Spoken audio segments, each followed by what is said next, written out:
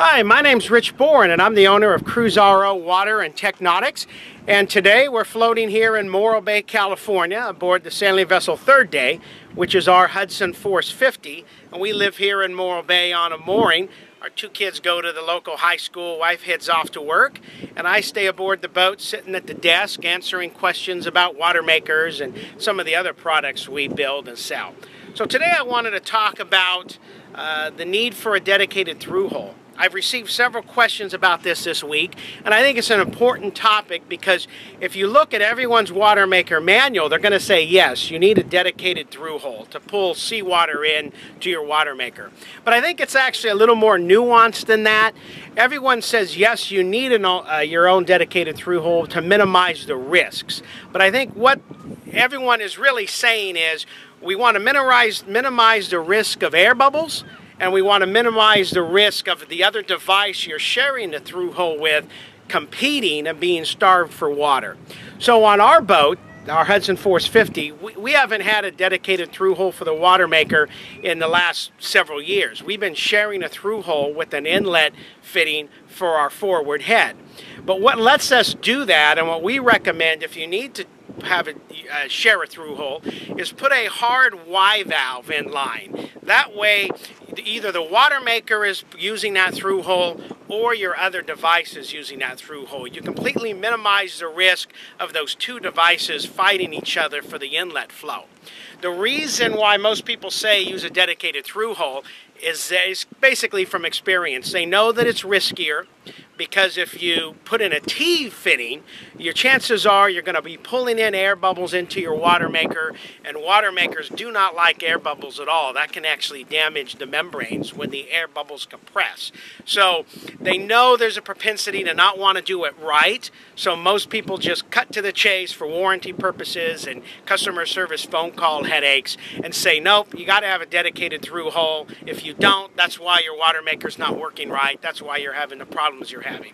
But in truth, if you put a Y valve in on another device, you can easily share a through hole. It just creates a little bit of extra work at startup and shutdown, because now in addition to remembering all the procedures of starting the water maker, you need to remember to turn that Y valve from whatever device you're sharing to your water maker inlet.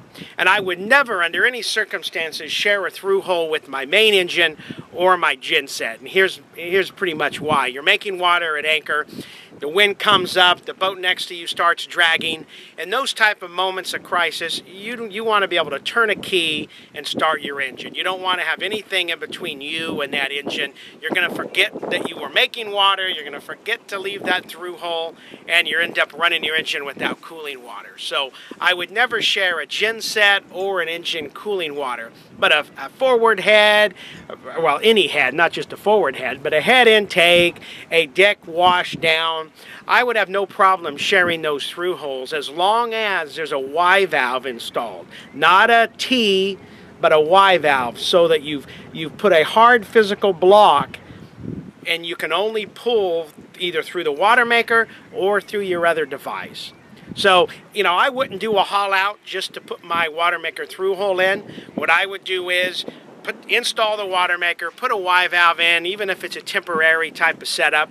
Then the next time you do your haul out for a bottom paint or some other thing, then go ahead and add on to your list to put your own dedicated through hole in. Or if you're the type that just doesn't want another hole below the water line, there's nothing wrong with sharing it with another device as long as you have that Y valve, not a T. To get the T completely out of your mind. You don't want the water maker and your head, for example, fighting against each other, or let the water maker boost pump pull an air bubble in through your other device. That would be bad, and yeah, that could hurt the membrane, and then you have a warranty problem or a user error problem. So really, it's just a matter of, yes, you can share a through hole, but it does take a little extra thinking, remembering to always turn that Y valve and what positions it's in, and it also takes just a little bit of extra care. But if you do it right, there's really no problem in doing that.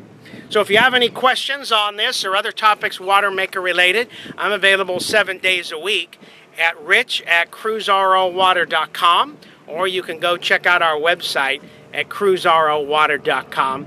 And do me a favor and help me get away from some of this teak varnishing, so I don't mind dealing with emails. All right, have a good day. Until next time, this is Rich with Cruz RO Water. Take care.